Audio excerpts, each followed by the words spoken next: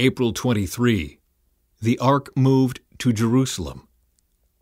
Then King David was told, "The Lord has blessed Obed-Edom's household and everything he has because of the ark of God."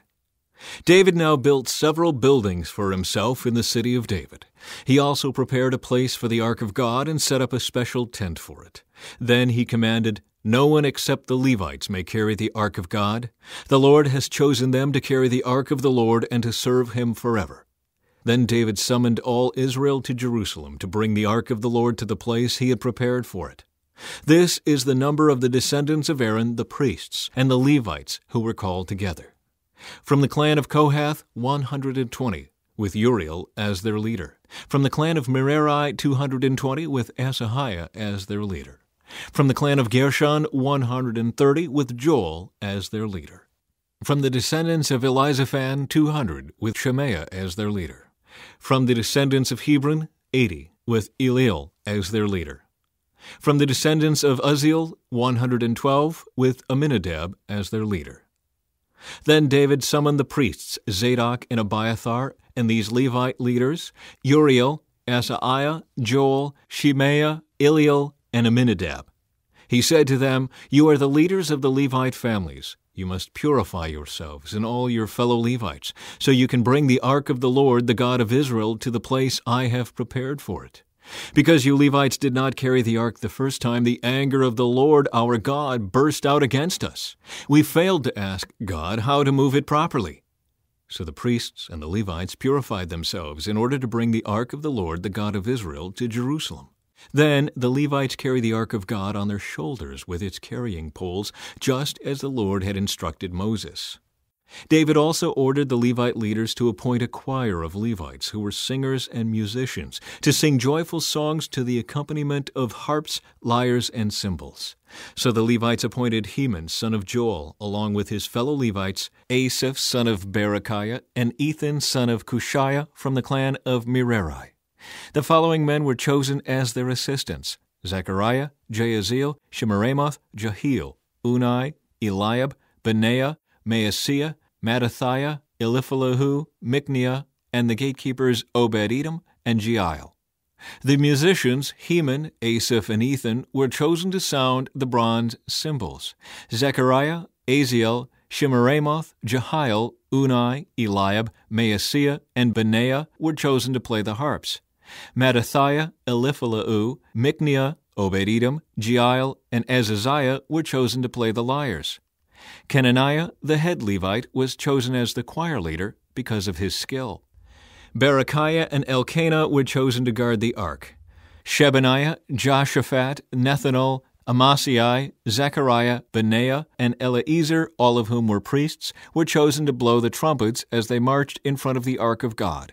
Obed-Edom and Jehiah were chosen to guard the ark. Moving the ark to Jerusalem. Then David and the elders of Israel and the generals of the army went to the house of Obed-Edom to bring the ark of the Lord's covenant up to Jerusalem with a great celebration. And because God was clearly helping the Levites as they carried the ark of the Lord's covenant, they sacrificed 7 bulls and 7 rams. David was dressed in a robe of fine linen, as were all the Levites who carried the ark, and also the singers, and Kenaniah the choir leader. David was also wearing a priestly garment. So all Israel brought up the ark of the Lord's covenant with shouts of joy, the blowing of ram's horns and trumpets, the crashing of cymbals, and loud playing on harps and lyres. So David went there and brought the ark of God from the house of Obed-Edom to the city of David with a great celebration. After the men who were carrying the ark of the Lord had gone 6 steps, David sacrificed a bull and a fattened calf. And David danced before the Lord with all his might, wearing a priestly garment. So David and all the people of Israel brought up the ark of the Lord with shouts of joy and the blowing of ram's horns. Michal's contempt for David. But as the ark of the Lord entered the city of David, Michal, the daughter of Saul, looked down from her window. When she saw King David leaping and dancing before the Lord, she was filled with contempt for him. From 1 Chronicles. But as the ark of the Lord's covenant entered the city of David, Michal, the daughter of Saul, looked down from her window. When she saw King David skipping about and laughing with joy, she was filled with contempt for him. From 2 Samuel, placing the ark in the tabernacle. They brought the ark of the Lord and set it in its place inside the special tent David had prepared for it. And David sacrificed burnt offerings and peace offerings to the Lord. When he had finished his sacrifices, David blessed the people in the name of the Lord of heaven's armies. Then he gave to every Israelite man and woman in the crowd a loaf of bread, a cake of dates, and a cake of raisins. From 1 Chronicles. They brought the ark of God and placed it inside the special tent David had prepared for it. And they presented burnt offerings and peace offerings to God. When he had finished his sacrifices, David blessed the people in the name of the Lord. Then he gave to every man and woman in all Israel a loaf of bread, a cake of dates, and a cake of raisins. David appointed the following Levites to lead the people in worship before the ark of the Lord, to invoke his blessings, to give thanks, and to praise the Lord, the God of Israel. Asaph, the leader of this group, sounded the cymbals. Second to him was Zechariah, followed by Jeiel, Shemiramoth, Jehiel, Mattithiah, Eliab, Benaiah, Obed-Edom, and Jeiel. They played the harps and lyres. The priests, Benaiah and Jehaziel, played the trumpets regularly before the ark of God's covenant.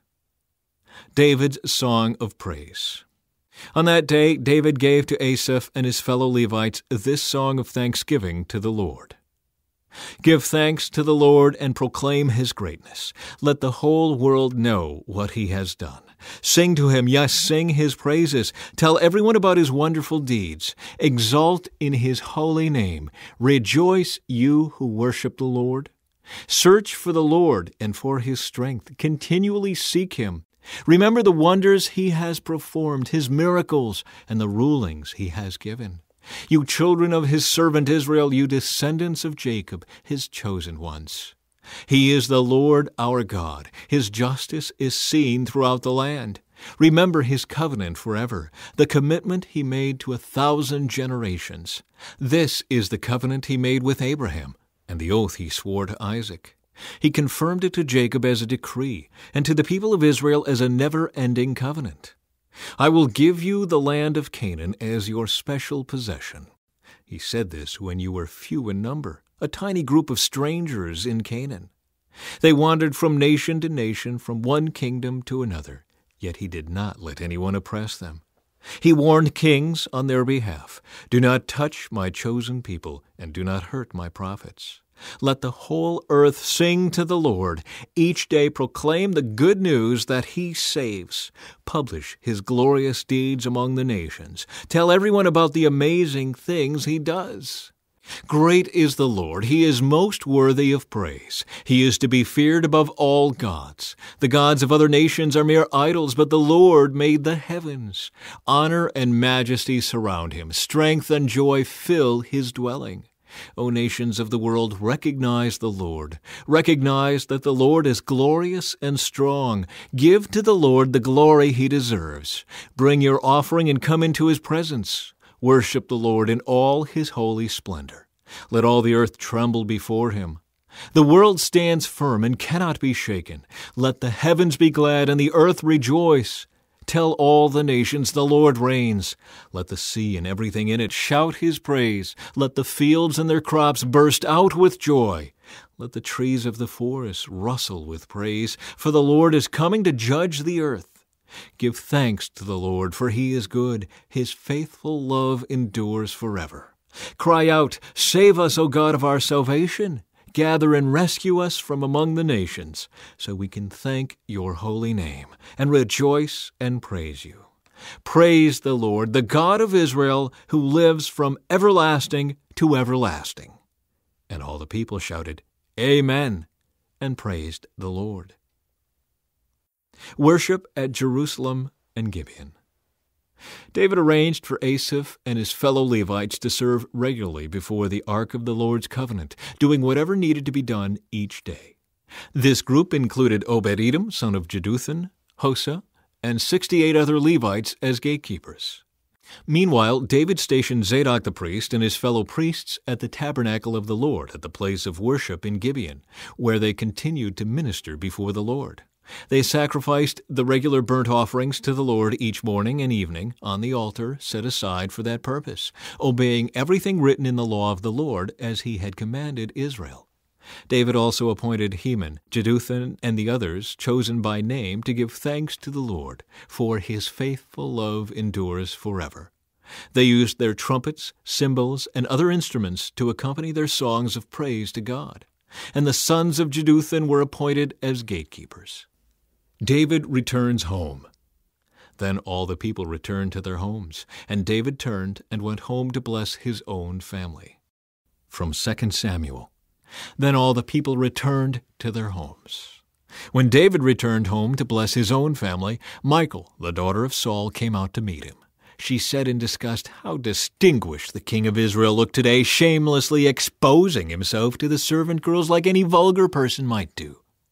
David retorted to Michal, "I was dancing before the Lord, who chose me above your father and all his family. He appointed me as the leader of Israel, the people of the Lord, so I celebrate before the Lord. Yes, and I am willing to look even more foolish than this, even to be humiliated in my own eyes.